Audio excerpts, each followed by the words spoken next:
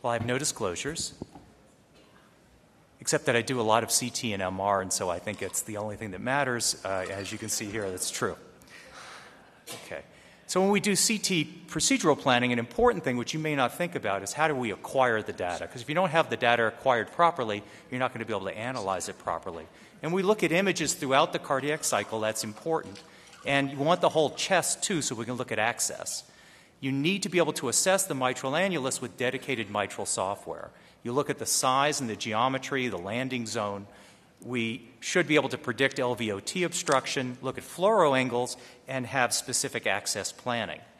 Now, there are various ways of putting in a valve in what situation. So when we do a TMVR in a valve, you have to plan what part of the cycle you're going to fully radiate, or you'll give people very high doses. In elderly people who have no options, that's irrelevant, but in the future it will be relevant. And so we want to pick the part of the cycle where it's most likely to stop motion. The valve ring does not move throughout the cycle, and so we'll pick whatever part that is. And here's an example where we have a known mitral annular size by history, but sometimes the history is wrong, so we literally go ahead and map it out and get the actual size.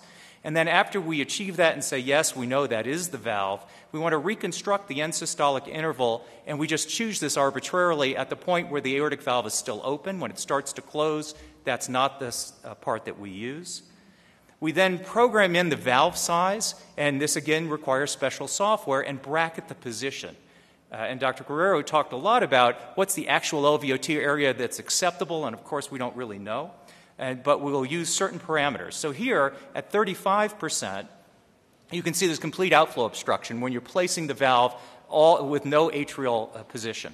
And then when you put it at 6 millimeters atrialized, you still have very little neo-LVOT. And at 8 millimeters, you barely meet criteria, and not quite. And I was hesitating on this, and all of a sudden the patient came back for his repeat CT, and I didn't know anything about it, and was told that he was cleared. He was okay. So a 29 was placed, and what we got was what looks like LVOT obstruction, but actually no gradient. And then when I went back on the post-CT and realized this was about 6 millimeters. So it shows that what we had predicted was correct and fortunately didn't cause LVOT obstruction. What about valve and MAC? And there are a lot of sophisticated ways of doing this. This is something that we do. And when you look at valve and MAC, there's not a regular place for landing. And you can see here multiple ways of physically looking at it in motion. And you'd like to have calcium at least 270 degrees, and you want it to be anterior. In this particular case, which was a little bit older, we got a planimetered an area which would fit a 23 Sapien XT valve, which is what we had at the time. And here we place the valve in, and then go ahead and look at the neo-LVOT. You can see the valve is spherical, and the area is not. And you want to oversize. And in this case, we predicted a residual area of 2.3 centimeters squared using a 2 centimeter LVOT area is what our goal is. And here we give the angle, the valve is placed, and the patient comes back with minimal LVOT obstruction that's responsive to fluids. So what happened? In the post-CT, I then planimetered the area with the leaflet on the outside of the leaflet and got 1.3 centimeters squared. And if you exclude the leaflet, it was essentially what we predicted with the device before. So the leaflet is something that we can't be completely certain about. Here was another case where the mitral annulus was relatively large, and if we placed a Sapien number 29, we wouldn't be able to oversize. And Paul put in a Tendyne valve that has an apical tether, and so it's got a different anchor, and this worked well. Now, when we have the native mitral annulus, you need to do a special thing with the software, and that's to segment out the posterior leaflet. You go around from trigone to trigone. Anatomically, there's a saddle shape, and so the anterior part that goes up into the aortic valve is excluded here when you draw a straight line from trigone to trigone, and that's the best method for sizing. You create a 2D projectional image that gives you a lot of different parameters so you can fit the proper valve. You want to look at the landing zone characteristics that include MAC that can interfere with the anchor, and then look at left ventricular outflow tract issues in systole like we talked about. But a lot depends upon the design that you're placing. You want to look at the aortomitral angle, which is worst in systole, so you need to see it then, and then see how this is canting to see if it will cause outflow obstruction. So here's a case with severe functional mitral insufficiency as a high-risk surgical patient. And we're planning for an Intrepid valve.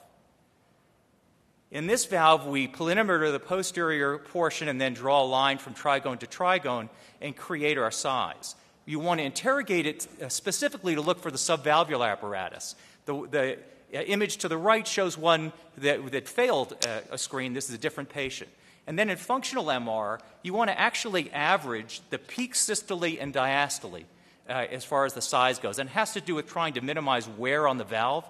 And we also look at the left atrial height. And then we create an aortomitral angle in systole, and this is the way people in Vancouver do it. And then you'll see that the worst would be when it's completely perpendicular. You then have an STL file, which mimics the mitral valve, place that in the LVOT, and then make your measurements to see if this will fit. You create angles, and that you can have the TT view, which is almost never achievable in the cath lab. The SL view, septolateral, is often achievable as it is here, but you also create a compromise view, so you give people options in the cath lab.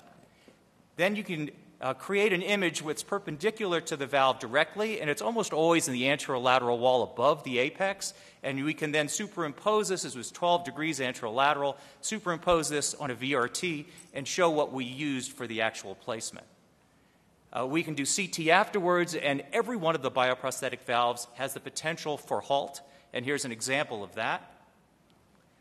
Or you can do the same thing after a Tendyne valve, and in this case you can look at the apical tether, and in here we also measured the LVOT to see if in fact what was predicted was real, and it was. So in conclusion, you need dedicated mitral software to assess the mitral valve. A valve-in-valve LVOT obstruction can be predicted by simulating a valve. Valve in MAC is more difficult, and it requires a lot of choices about measuring the area with attention to anchoring and outflow obstruction. And then the TMVR and the native MVA requires a lot of the specific measurements that you saw, as well as attention to specifics related to the specific valve you place. So thank you. I'll stay there if there are any questions. Certainly, if there are any questions, please come up to the podium. Just one question I have is for those that don't have the software. What are some of the software options that are common that seem to be more user-friendly? Without getting too much into what your preference is, but if you can give just a little bit of perspective and I'm sure a lot of the vendors are here and people then can go seek them out. Right. In my experience, there are really only two softwares that are designed for this, and that's 3Mensio and then it's Circle. And you saw images from Circle.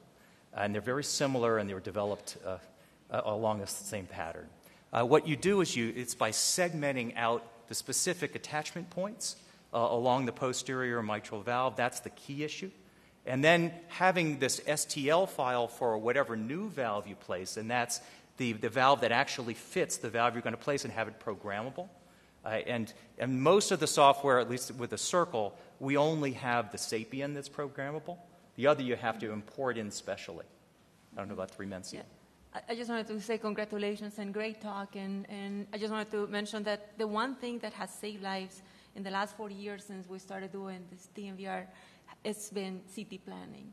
It's so important. And back then, 4 years ago, when we didn't have these softwares, at least for MAC, the difficulty was understanding where in that donut of calcium was the leaflet insertion. So I remember when we were going to do the first case, it's like, okay, where do we put the valve? Where is the leaflet? So we manually were trying to work with the heart navigator at that time, and try to place and try to superimpose the CT and put dots manually where we thought the leaflet insertion was to try to land it. Now, when you see all these tools, so I think it's been a great progress in a short period of time and great pictures. John, can I ask you talk a lot about pre-procedural imaging. What about procedural overlay, fusion imaging, the cath lab? You see utility in that? I mean, help us understand how that might be helpful. Right. I think so. The problem is registration. So breathing moves the heart a great deal.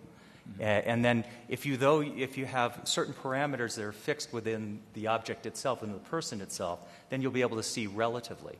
And you could even understand that these are done with inspiration.